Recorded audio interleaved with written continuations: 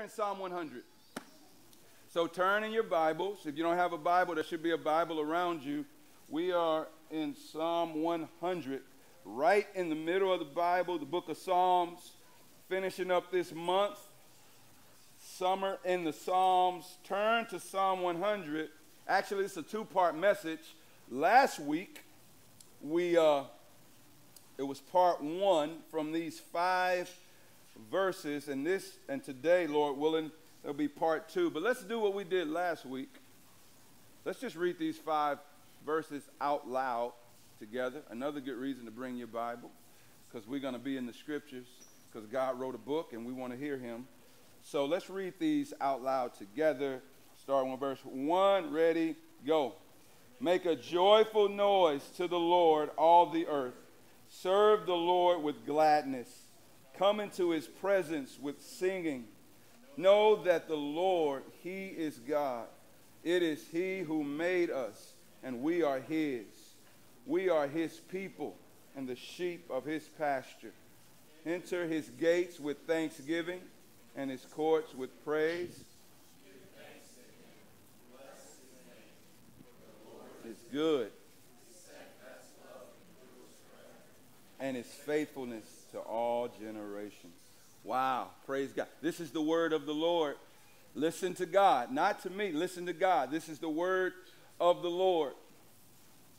We heard 7 commands from the Lord last Sunday. 7 commands. Quick recap in case you wasn't here. Reminder, if you were, we looked at 7. I'll go through them real quick and then we'll get to our message today. Number 1, we saw that the first command was to make a joyful noise to the Lord, all the earth. That's in verse 1. Make a joyful noise, all the earth. What does that mean? A loud, happy, musical sound. Not to me, not to Mark, not to Danny, not to the wall, not to the screen. It says, we gather to make a joyful noise to the Lord.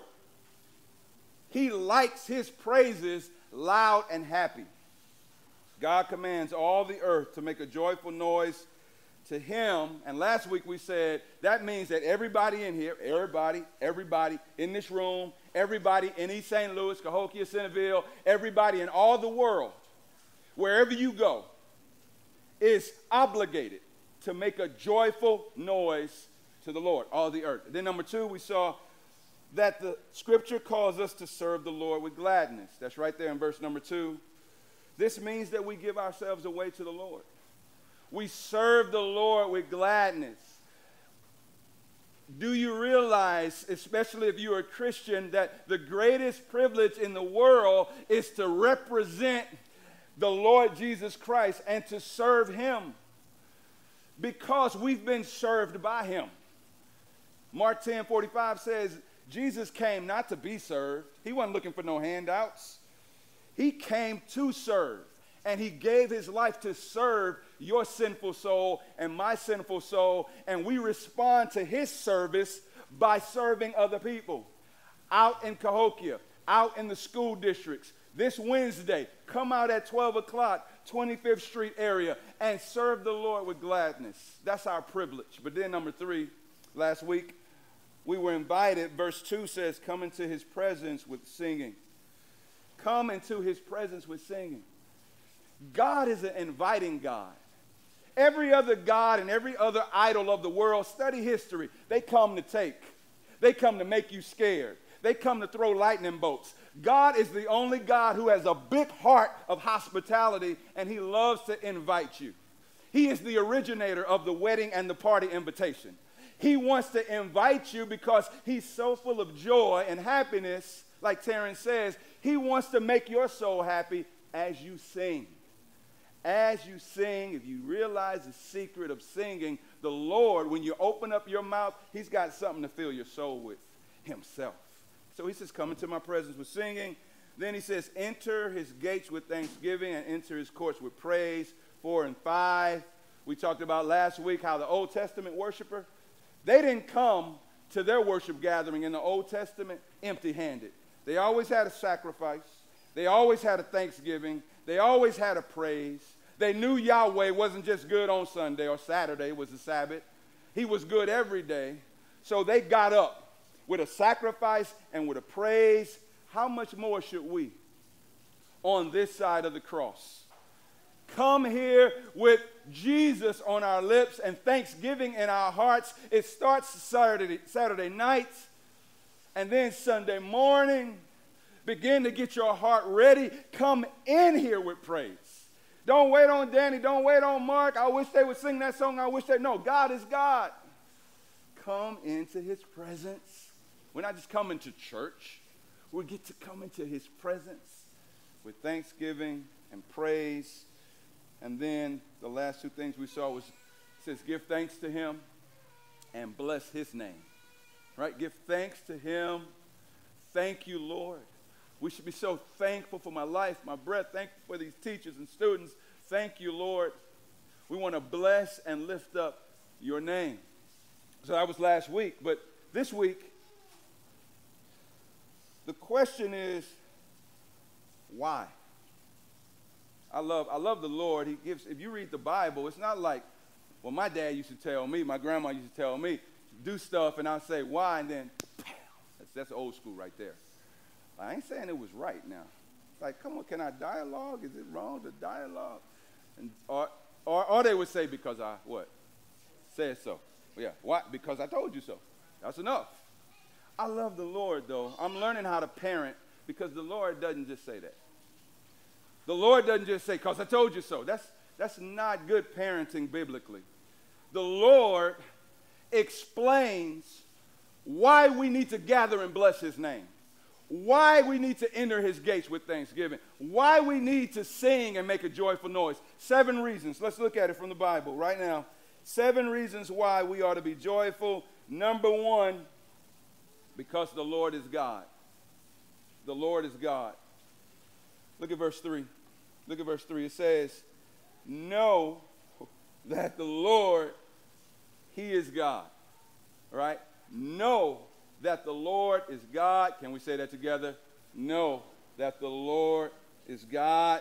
Look, you ain't got to know a lot of stuff, right? You don't have to know science. My wife's an excellent science teacher. That's good. I mean, I don't want my kids to use that against me, but, you know, Daddy said I don't have to know science. Mama said, well, you do, but you don't ultimately have to know science.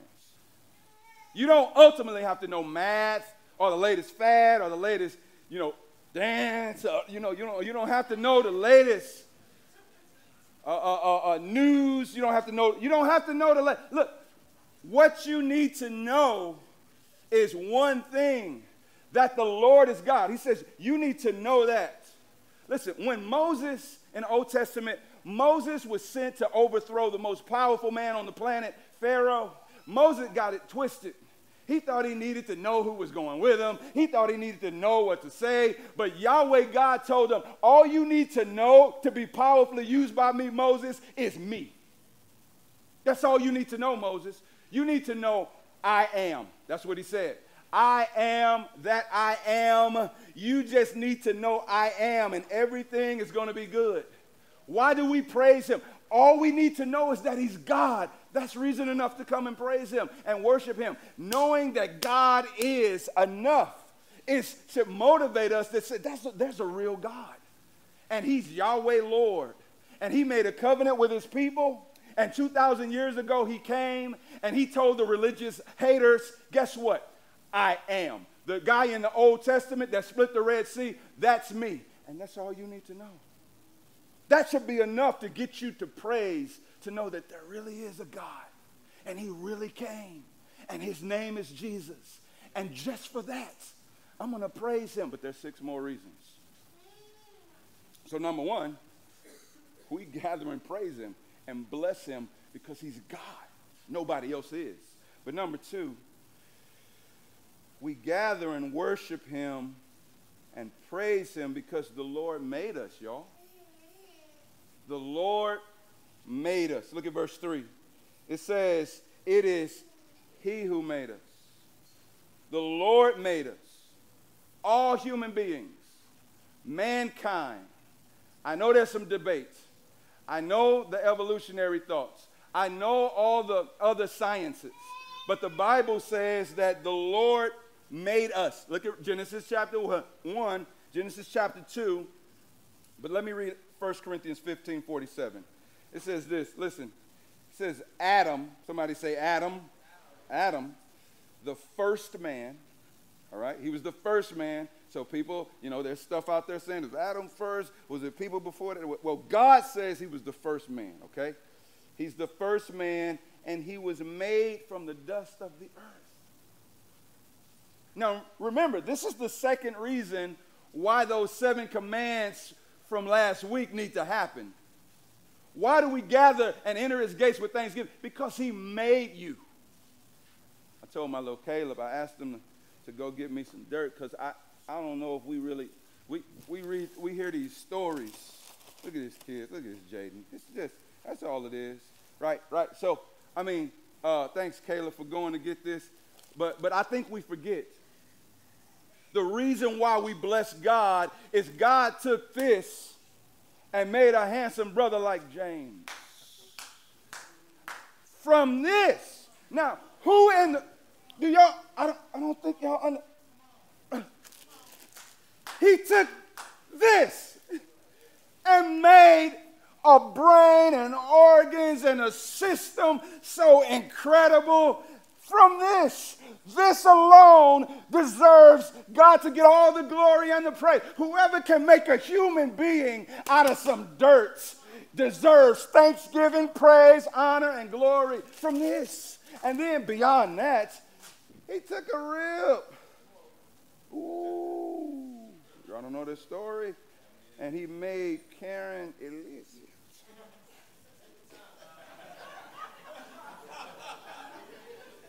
My Lord, I got to get home. Oh, it'll be a short one today. The rib. Listen, why do we praise him? Because he's God. And because he's the only one that I know that can take dirt and make Chris. Well, actually, Adam was the only one that was made from the dirt. He stepped up his game, and everybody else that came to the earth after Adam and Eve, First Psalm 139 that Terrence preached says, the Lord was up in the womb knitting Tisha together and Kempton together and Isaac together and Christian together. Everybody in their mama's tummy. This is why we glorify him. So number one, he's Lord. Number two, he made us.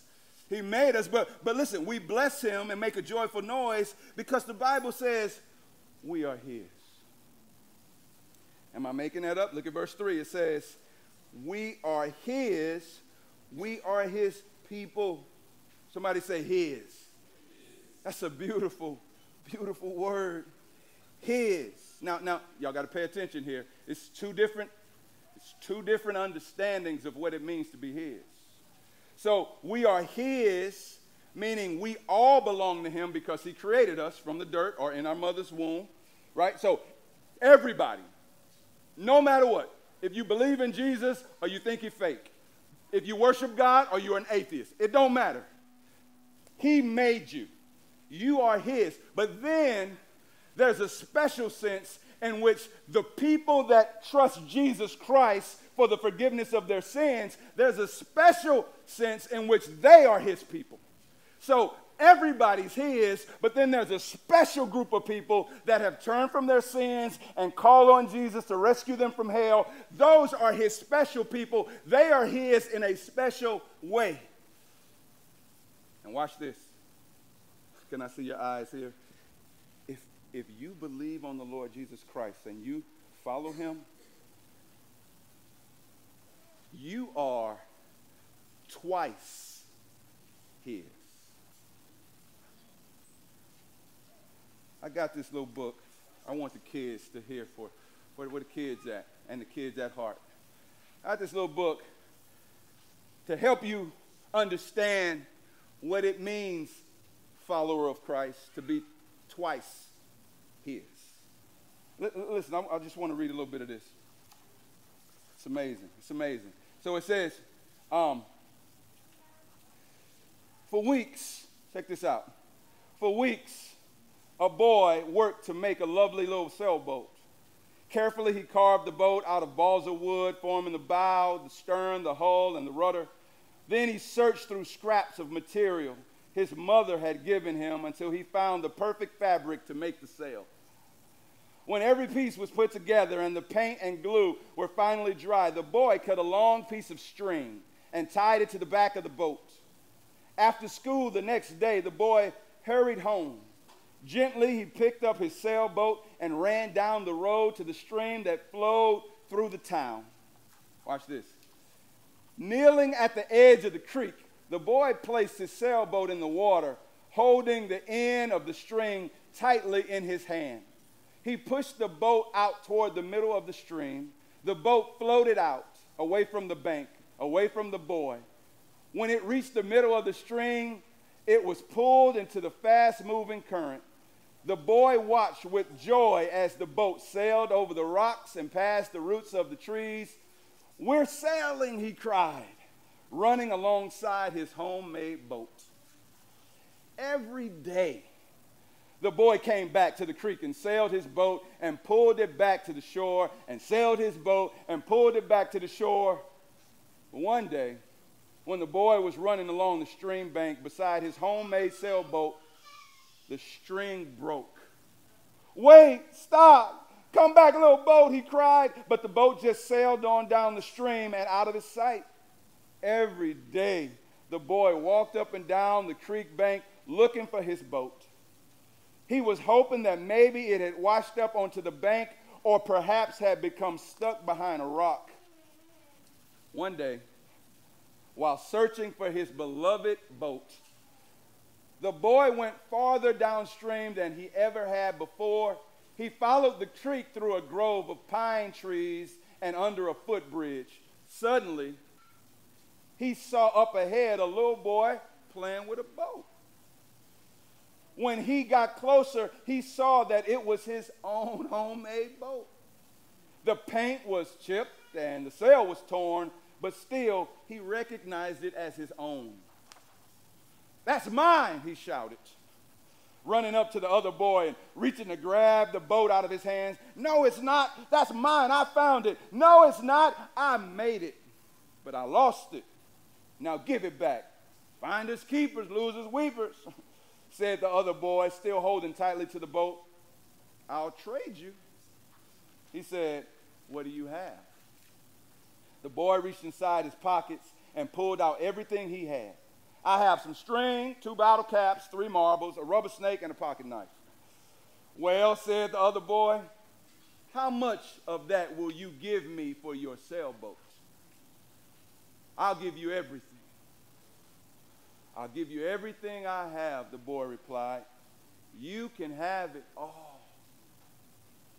"It's a deal," exclaimed the other boy, dropping the sailboat and reaching for the string, the bottle caps, the marbles, the rubber snake, and the pocket knife. And watch this. The boy picked up his sailboat and walked back upstream under the footbridge, through the grove of pine trees, and back to the place where he had first launched his sailboat. He said, "You're twice mine." Hugging the boat tightly to his chest, he says, "You're twice mine, once because I made you, and once because I bought you." If you belong to Jesus, he's saying to you this morning that he made you and you belong to him. But then when you were lost in your sin, he came and bought you. So you are twice his.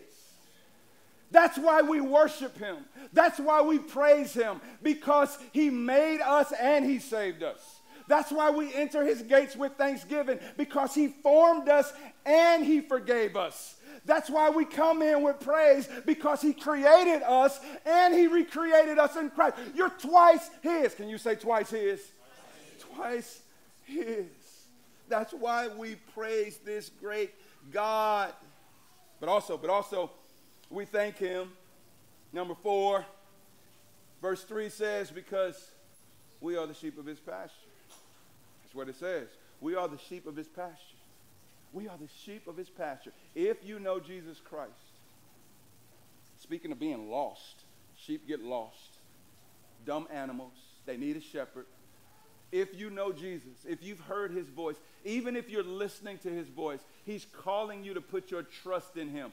Stop living your own life. Stop doing your own thing. He knows how to care for you more than you know how to care for you. Because remember, he made us from the dust. All right? He's our maker. You don't go to Toyota to find out how a Ford is made. You go to Ford to find out how a Ford is made. And you don't go to yourself and your friends and the world to find out how you are to function. You go to the one who created you, the one who is your shepherd. If you're following him, then you are one of his sheep.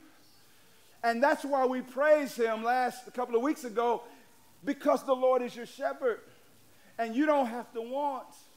And he makes you to lie down in green pastures. He leads you beside the still waters. He restores your soul. You praise him because he leads you down the path of righteousness for his name's sake. You bless him because even though you walk through the valley of the shadow of death, you fear no evil because the Lord is with you. His rod and his staff comforts you. And guess what? He prepares a table for you in the presence of all of your haters. And he anoints your head with oil, and he makes your heart overflow with joy, and he promises that goodness and mercy will follow you if you are a part of his sheep. That's why we praise him, because he's God, because he's our shepherd, because we're twice his. And then we enter his gates with praise and thanksgiving, a few more. It says it right here. I'm not making it up. We do it because the Lord is good. Can you say that with me?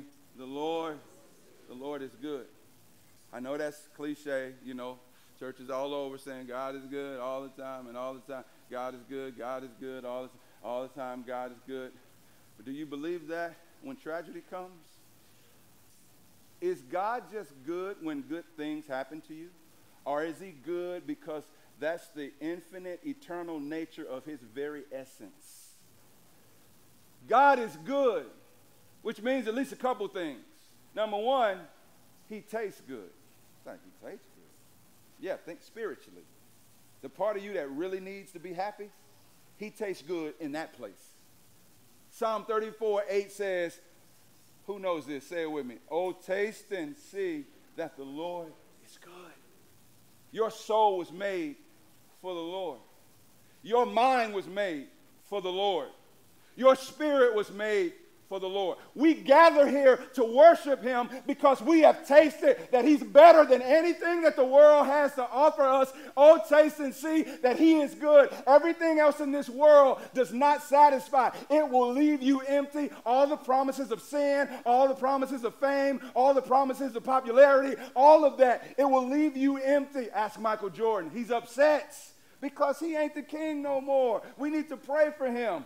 Why do stars blow out their heads and commit suicide? Because everybody was made for the goodness of their creator, not this world, not this world. And those of us who have tasted that Jesus is better than the world, we wake up on Sunday mornings, even with tears in our eyes, even with a weak body, and we press our way to the gathering because the Lord is good. He tastes good, but he also does good. Not like you think. His good is on another whole level because he allows painful things to happen. Look at that cross. Now we up here celebrating. He died for me. That's the worst thing ever. What's wrong with you celebrating an innocent man murdered on a cross, and then you're wearing a cross? That was evil. No, but that was good. Yeah, you understand. God takes the most evil thing, like Jesus died on the cross, to make it the best thing that could ever happen. And you need to take your cues from the cross when you have suffering in your life. The cross shows us that bad stuff can really be designed as good stuff if you wait long enough for Sunday to come. To raise him up from the dead, to show you that even what the enemy means for evil, he turns it for our good. One brother gives an example of a cake. How many of y'all like cake?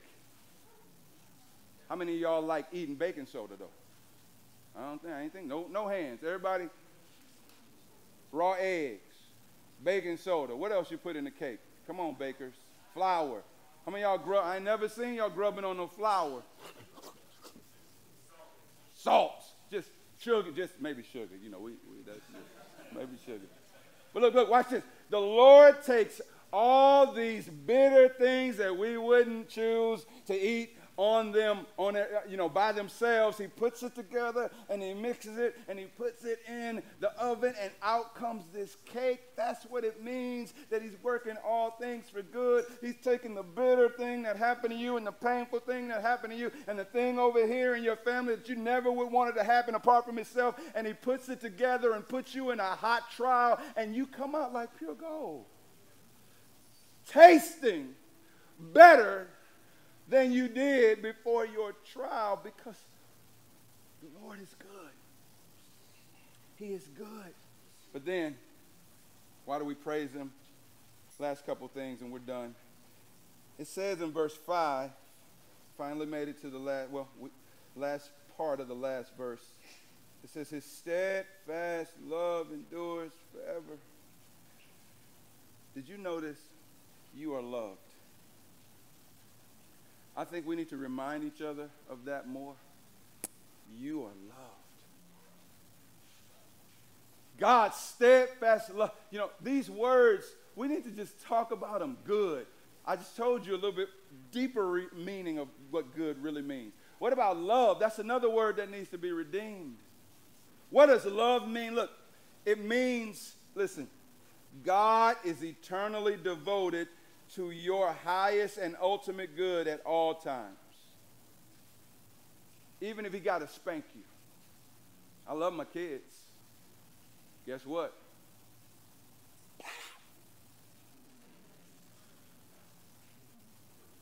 In love. Because I don't want to see that sinful way take them over a cliff one day. So I want to love them. The Bible says those whom the Lord loves, he disciplines them for your greatest good. Look, can I prove to you he loves you? He gave you life. You were not a stillborn. You were not aborted. You made it here. He loves you. That's why he sustains your life, because he loves you. That's why he provides for your needs, because he loves you. That's why he surrounded you with people that are trying to reach out to you and love on you, because he loves you. And ultimately, 2,000 years ago, he gave you his son and slaughtered him so that you can see a bloody cross and forever know I'm loved by God. He took nails in his hands to scream to you, I love you. A crown of thorns pressed into his cranium, bleeding in his eyeballs to prove to you, I love you. They took nails and drove them into his feet to scream to you, I love you. And then nobody could ever understand the Mount Everest of sin that we all committed, all history, present, past, future. He took all of our sin, put it up on a mountain, and lifted it up and dumped it on his son. And he said, my God, why have you forsaken me? And the answer is, because I love them. And I've said this before. Let me see your eyes. Jesus is the only one that can take your face and look you in the eyes and say, I love you to death, because he really did die. You are more loved than you could ever imagine. And when you experience the love of Jesus, you enter his gates with thanksgiving. You enter his courts with praise. You make a joyful noise to him. When you know you're twice his, you come into his presence with singing. See, these are reasons. Don't forget, these are reasons upon reasons why the Lord is motivating your heart to prize the corporate gathering. It's not an option. It's not, oh, I might gather with God's people. It's such a privilege, especially when you know that the Lord is good. And finally, that last verse says, for the Lord is good, his steadfast love endures forever, and his faithfulness to all generations. I'm here to tell East St. Louis and the fatherless that have been destroyed by the faithlessness of many fathers. The single mom, you a hero. Lord bless you, single moms in the house. We all been cut by the sharp pieces of unfaithful men and even women. We know what it's like for people to break their promise. You're supposed to love me, mama. You're supposed to love me, daddy. But listen, right in the midst of that, God stands and says, I'm your faithful father.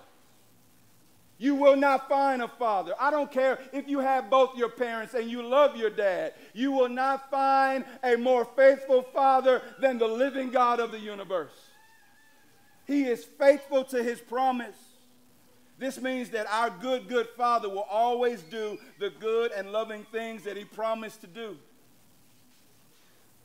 Look, where your Bible at? Can you hold your Bible? Grab a Bible somewhere. Lift it up. Lift it up, please. Just lift it up. Lift it up. Look, look, look, look, look.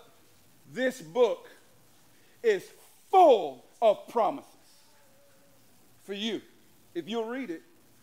Now, if you don't have a Bible, take one of the white ones and read it. You can put them down. This is the love letter from your Father. Hundreds of promises. And 1 Corinthians 1:20 says that all God's promises are yes and amen in Christ Jesus. Now, what does that mean? I used to always say, y'all quoting that. What in the world does that mean? It's real simple.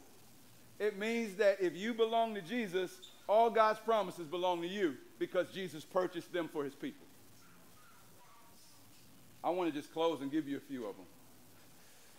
Child of God, God has promised you his forgiveness. 1 John 1:9. Be cleansed, be forgiven. Child of God, God has promised you his spirit. Luke 11:13, living on the inside of you. Receive that. Child of God, God has promised you his power to witness in Acts 1:8. Child of God, God has promised you his wisdom when you don't know what to do in James 1:5. Child of God, God has promised you his peace when the storm is raging, Philippians 4:7. Child of God, God has promised you his joy when everything else around you is full of sorrow, John 16:24. And finally, child of God, this is the greatest one, God has promised you his presence. I'll never leave you. I'll never forsake you. So rise up in the morning, and I'm done, and open up this book. Not Facebook, this book. And find you a promise to live on. Because I guarantee you, your fragile, shaky faith needs to be fed a promise. And oh, it'll strengthen your heart all day long. This is why we praise him. This is why we gather. And so, because the Lord is God, because the Lord made us, because we are his, some of us are twice his, because we are the sheep of his pasture, because the Lord is good, because his love never fails, his faithfulness is forever. That's why we make a joyful noise to the Lord. That's why we serve him with gladness. That's why we come before his presence with singing. That's why we enter his gates with thanksgiving. That's why we enter his courts with praise. That's why we give thanks to him and bless his name every day and every Sunday and forever and ever, because he's a good, good Father. We are loved by him. Would you bow your heads as Danny comes up to lead us in worship? If you don't know this Father, and there's somebody in here that doesn't know this Father. There's somebody in here who's not a sheep. that's following Jesus, guess what? The promises in the Bible are not for you. But all of that can change today if you will listen to Jesus speaking to you saying, come to me. I made you. You're once mine, but if you let me give you a new heart, you'll be twice mine, and every promise will be yours.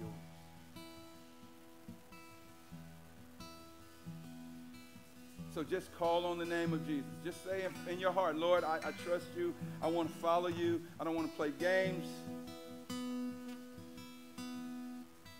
I want to enter your gate. I want to enter your presence. I want to serve you with gladness, Lord, but I don't know you. And one thing I need to know is, Jesus, you're God. And today I give you my life. So, Lord, give new life in here today. Strengthen your people today. Oh, God, make us a Psalm 100 church. Please, Lord, make us a Psalm 100